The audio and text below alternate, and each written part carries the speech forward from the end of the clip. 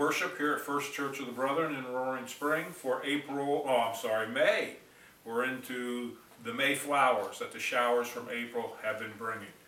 I've been listening to Patty's children's stories. I've been trying to do getting into a better habit of wearing my mask when I need to be.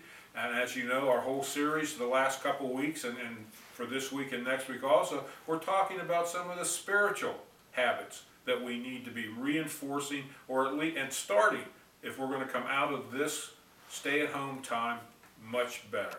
So we have a uplifting worship for you today. Thanks for dropping in. Hi, friends. Well, I want you to get a little bit closer. Oh, wait a minute. I forgot. One of our new habits is not to get too close. It's called social distancing. Have you heard that from your parents or from a big person? Well, all it means is that you are not to get too close together with someone else, unless you're in your house. And I brought a friend with me, right over there. His name is Mr. Bear, and he is 6 feet away from me. Well, that's how far we're supposed to be if we go out in public. But I want to tell you something. That is only for the big people. You need to be safe. So when you go out in public, you need to stay together with the big person that you are with. That's for safety. And we're all very sad about being away from people. Maybe you don't get to play baseball, or maybe you don't get to go to a birthday party, or maybe not even get to see your grandma or pappy.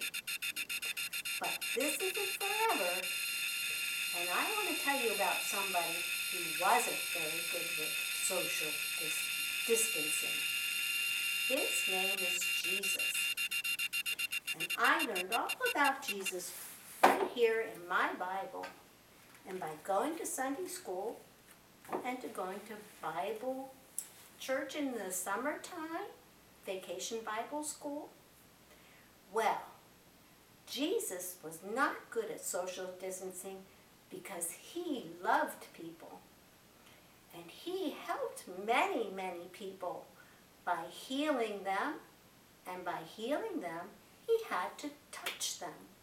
And he had to be close to them. And he also talked to people, and he taught them how to follow God's laws. So when you are thinking about being inside and social distancing, think about Jesus, because he loves you. And he was not a good social distancer, but that's what we have to do for now, and it will not last forever. So let's bow our heads for a little prayer. Dear Lord, we are sad about having to social distance and not seeing our friends and not seeing our family. But we know you want us to be safe. So thank you for keeping us safe this week, and please watch over us. In your name, amen.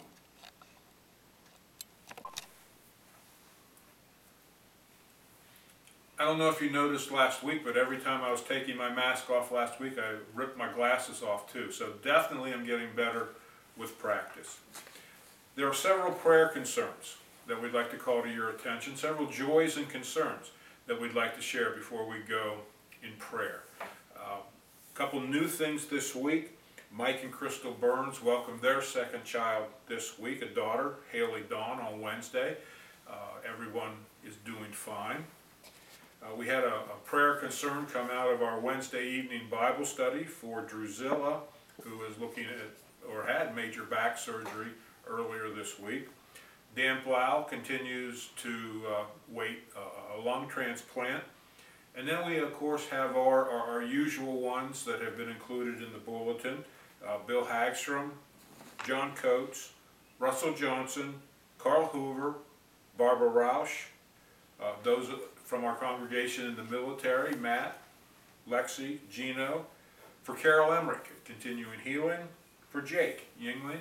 Eugene McKinney is in an apartment at Homewood now, and as always, we want to continue to lift up essential workers and first responders, the heroes that are out there, making sure that we can live as close to normal as possible.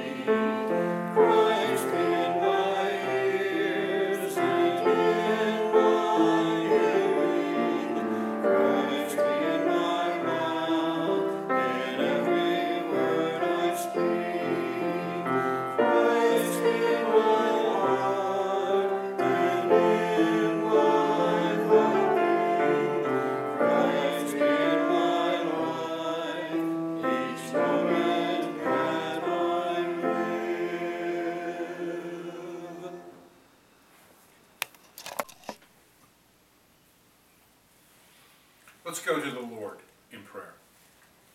Father God, we thank you for the example that your Son, Jesus Christ, gives to us each and every day. And we thank you for the example that the early disciples also provide for us through the Scriptures. We know that they devoted themselves to prayer, to the teachings of the apostles and Jesus, and to the sharing of the bread of life. But as part of that, Lord, they were a people of prayer whose faith spilled outward to all around them. They shared their joys and their concerns, their passions and their sorrows with one another and with you. May that also be an example for us as we continue to study the disciplines and the habits that we should start and reinforce to bring us closer to you and to help make the new normal a better normal. May we include these outward disciplines as well. May we share our burdens. May we share our joys. May we serve one another to follow your example. Father, we've listed several individuals from the congregation and those that are close to members of the congregation who are experiencing health and physical and emotional and maybe spiritual discomfort. But we look to you for hope, for healing. Father, there are many blessings that we enjoy even in these times. The blessings of what the first responders and what those who are on the front lines are doing for us. And the blessing of being able to spend more time with family, and especially, Lord, we thank you for the blessings of being able to establish these habits to bring us closer to you. May your Spirit guide us in this hour of worship and continue with us in the coming week so that we may serve you and be a light shining to you. In Jesus' name, amen.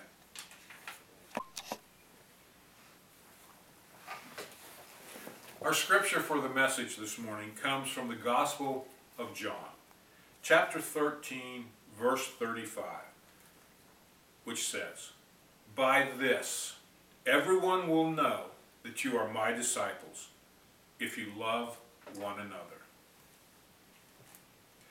I couldn't find a simple answer to this question online, so I'm looking for some help here. Are we wearing these masks to protect ourselves from other people who might have the virus, or are we wearing these to protect them from us? Even if it's a 50-50 proposition, you might not be surprised to know that I'm thinking that that these masks are a good example of what we're talking about today and what this scripture is telling us.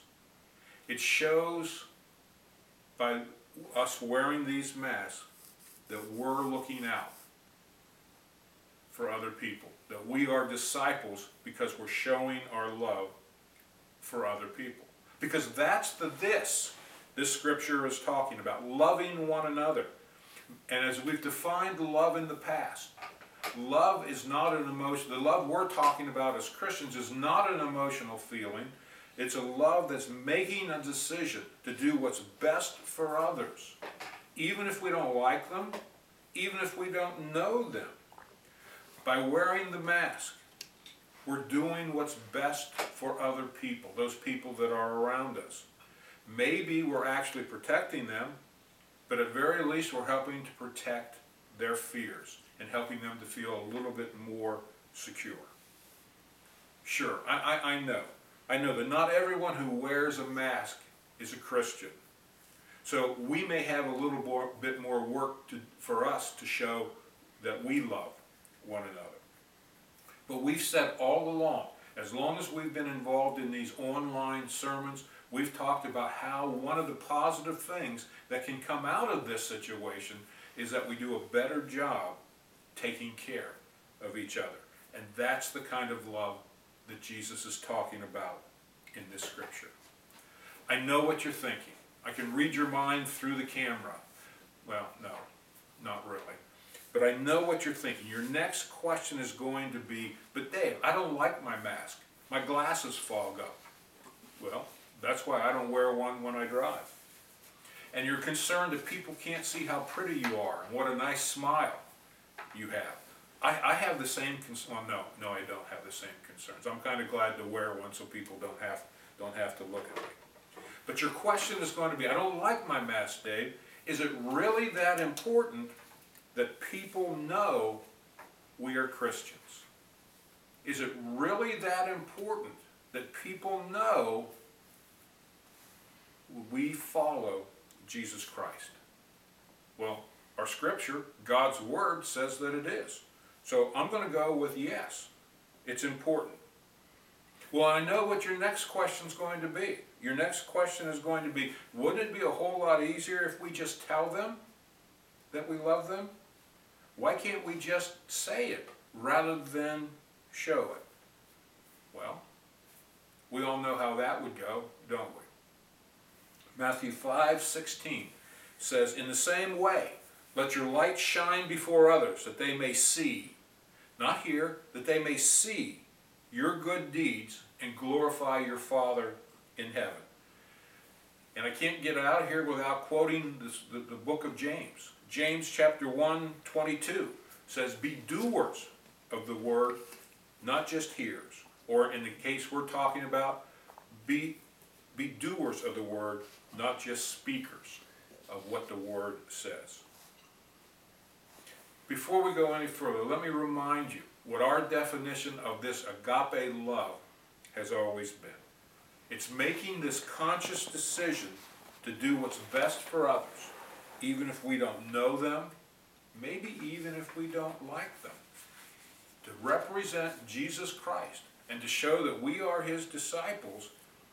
We're called to love other people. And another point that needs to be made, and let me just be perfectly honest with you, it would be nice if I could sit here and tell you that if this, in a perfect world, our motives would be all intrinsic. We would love just because we love. I don't know if any of you have ever seen the movie Jerry Maguire. It's about a sports agent who represents a guy and gets him this huge multi-million-dollar contract. And as soon as he gets the guy the contract, he just goes around talking about how he loves everyone. He's so overcome with emotion. I just love everyone. In a perfect world, we would all be like that. But it's not always a perfect world. C.S. Lewis once challenged us to behave not in a certain way to try to get into heaven, but to act in that way because there's a little bit of heaven already in us. In a perfect world, that's what our motives would be. But sometimes, What's the old saying? We have to fake it till we make it. Or as Norman Vincent Peale used to say, we have to act as if.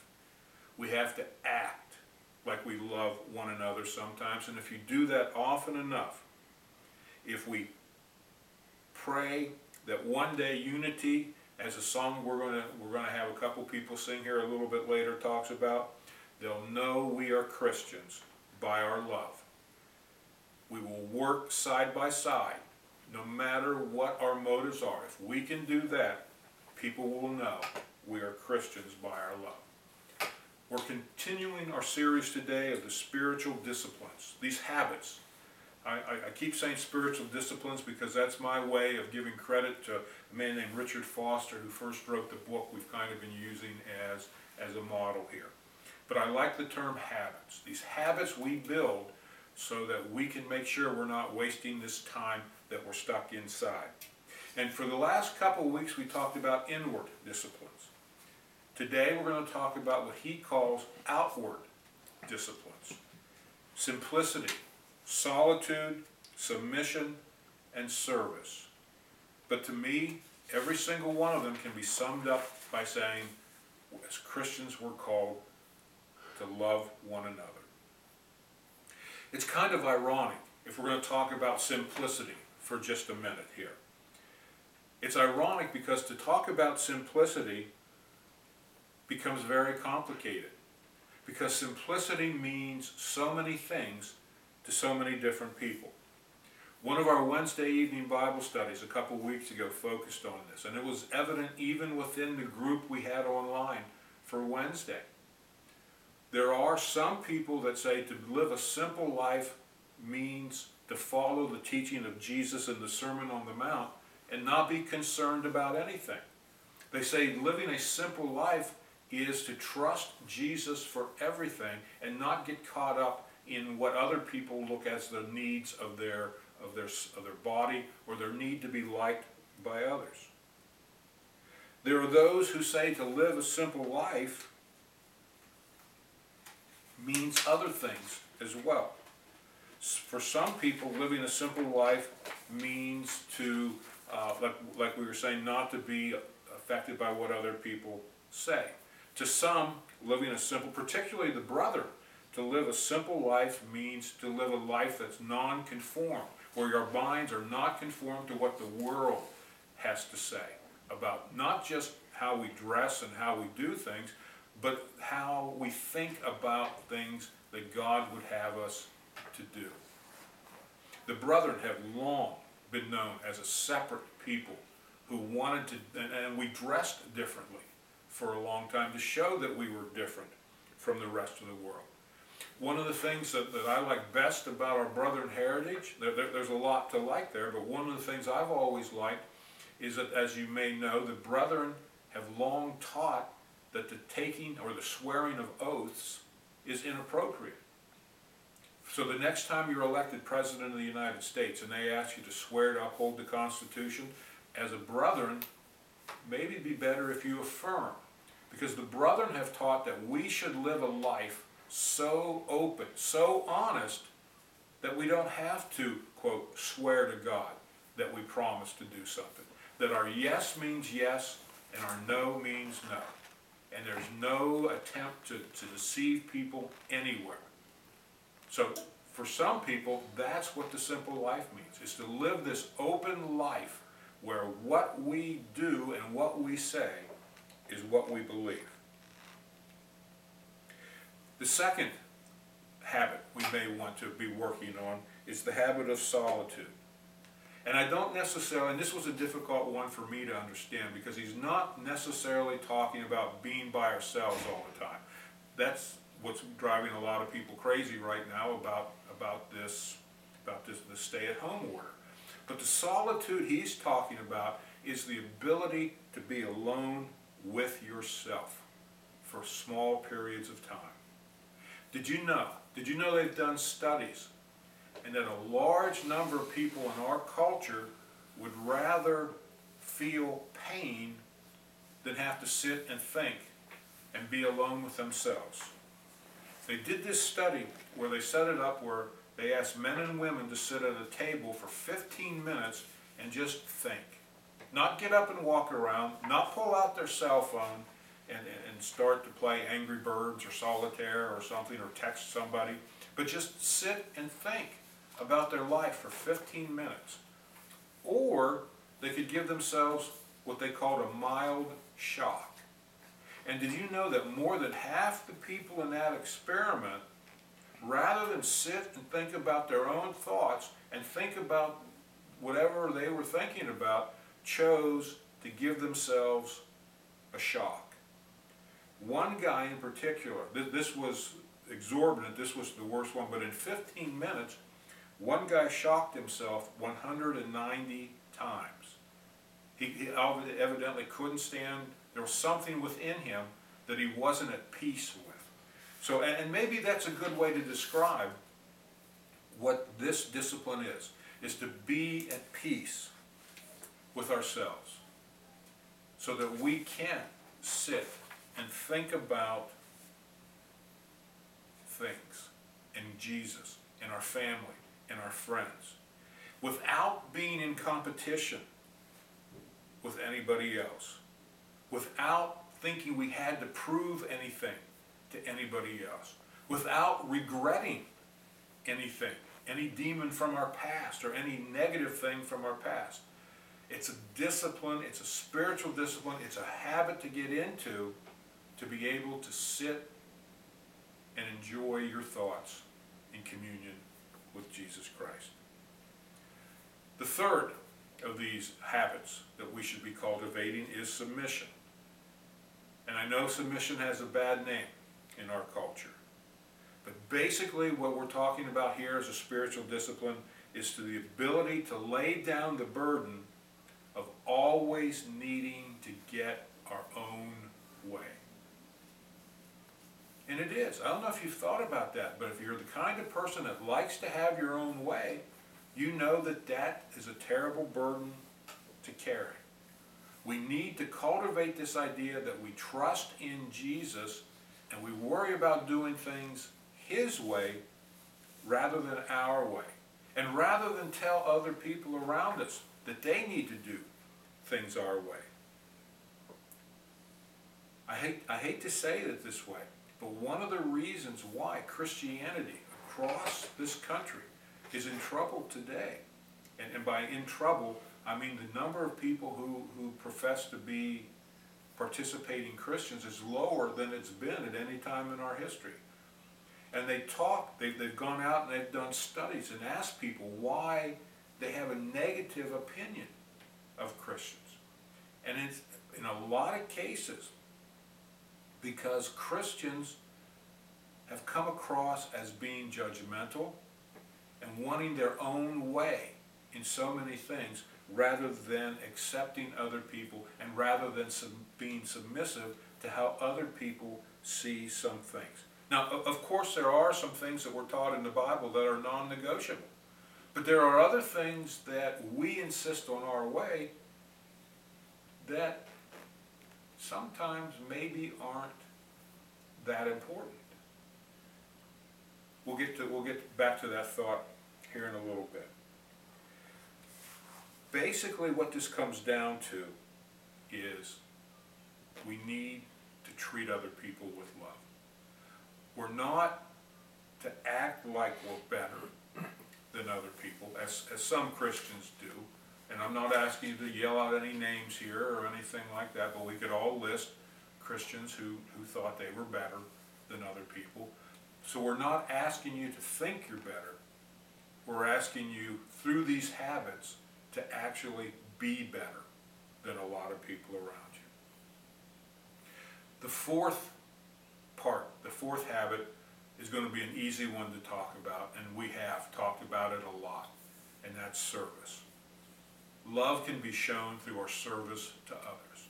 And we could sit here and just go through a long list of what the people in this church have done to serve other people, even before this situation that we're in right now. We could talk about disaster relief. We could talk about our men's fellowship. We could talk about our ladies' aid system and their meetings. There's been all kinds of service, but I've seen an increase in the service that people are providing for other people who need it during this time, and that's exciting for me to see. Wednesday evening in our Bible study, we were sort of addressing this topic, and we used the scripture from 1 Corinthians to try to get people to discuss. And if you haven't had an opportunity to join us on Wednesday or Sundays, I would urge you to do that, because people are starting to feel a little more comfortable talking through the technology. And the scripture we were talking about comes from 1 Corinthians. 1 Corinthians 8. Be careful, however, that the exercise of your rights does not become a stumbling block to the weak. For if someone with a weak conscience sees you with all your knowledge, and it was specifically about eating meat offered to idols, if they see you doing that, that person may be emboldened to eat what's sacrificed to idols. So we were talking about this idea that out of this love that we're talking about as a spiritual discipline, out of doing what's best for other people, there are some times that if people see us do something, even though it's perfectly right for us, it might not be for them. We were talking about things like church attendance. Maybe you're at a point in your Christian walk that being in church every single Sunday, maybe there's a good, I find it hard to imagine there could be a reason you wouldn't want to be in church on Sunday, but maybe you're not called to do that. But other people see that and they say, look, that person says they're a Christian. If they don't go to church, I don't need to go to church. We talked about things like social drinking. Maybe for you, one drink now and then is, I don't know, maybe. Personally, I choose not to do this, but maybe for you, you do. But if somebody sees you do that has a problem with alcohol, that could lead to a ruination for them. And we talked about several situations where we are called out of love for our brothers and sisters to give up our rights to be of aid to them. That's what this scripture is talking about. Develop these habits. Be a disciple through your love, through your service, through your whatever S we were talking about here. Other people need to know that because you follow Jesus Christ, you're going to treat them with love and respect. Amen.